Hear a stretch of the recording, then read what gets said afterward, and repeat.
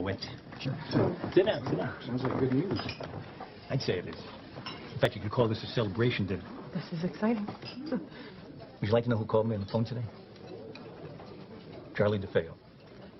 Well, you may not know that name, but he's the man Macklin Tyler calls when it's closing time.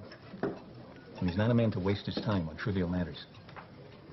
Bob, Phyllis, I'm very pleased to report to you that Ford has offered to settle for $250,000. $250,000. Oh, my gosh.